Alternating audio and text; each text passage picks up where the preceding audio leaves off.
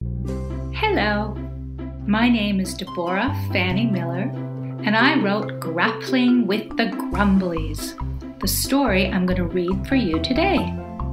It is beautifully illustrated by Diane Jacobs and published by Frontenac House. Here we go. One night, Mom kissed me goodnight and wished me sweet dreams. I had a good night and sweet dreams. The next morning, Mom woke me up and wished me good morning. I did not have a good morning. My mom woke me up too early. I wanted more sleep. She turned the light on too fast. It bugged my eyes. "Wake up, Jessie," she said too loudly. It bugged my ears. That's when the Grumbly appeared. "Grump," said the Grumbly. "Grump," said I, and the Grumbly grew. Mom called, "Breakfast is ready. Hurry up, please." I hate hurrying. The Grumbly followed me. We sat grim-faced at the table. "Toasted bagel with butter and salami, just the way you like it," Mom said, smiling. "Oh, and don't forget to drink all your milk." "Grump," said the Grumbly. I said, "Bagels again? And I'm sick of milk." The Grumbly grew. "Stop complaining and sit properly on your chair." "Grump," said I.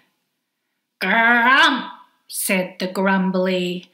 And the Grumbly grew and knocked me off my seat. "Stop messing about and eat," Mom said too loudly. I did not enjoy my breakfast, and I did not drink my milk. "Get dressed now. We're going to be late," Mom said, not smiling. "Grump," said I. "Grump," said the Grumbly, and the Grumbly grew. The Grumbly got up the stairs before me. The Grumbly was so big it got stuck in my doorway.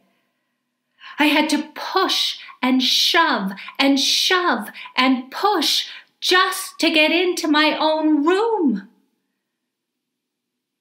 That made me very tired. I had to rest. Then Mom came in and said, "Back in bed? Not dressed yet?" "Grump," said I, and the Grumbly grew and fell on my bed. "Stop that!" I yelled. "Don't you yell at me," Mom said. "Grump," said I. "Grump," boomed the Grumbly. Then the Grumbly grew so big there was no room in my room. I was stuck. I'm so grump. I said. My mom looked straight into my eyes and said, "You're grappling with the Grumblies, aren't you?" "Yes," I said. "I was getting grumpy too," Mom said. "Grump!" the Grumbly boomed again. But we weren't listening. "You know, you don't have to grapple with the Grumbly," Mom smiled. "I don't?" I said. The Grumbly crossed his arms and tapped his feet. "Come on, let's get our Grumblies out," said Mom, and took my hand. "We'll wiggle those Grumblies away." We wiggled our hips. We wiggled our toes. We wiggled our fingers. We wiggled our noses.